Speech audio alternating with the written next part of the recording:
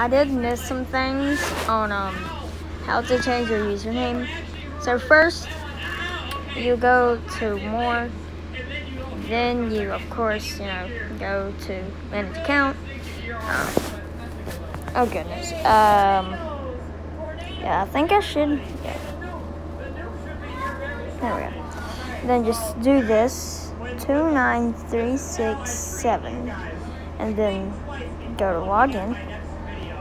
And then you can go to change username or change password. If change username doesn't work, you can also change password.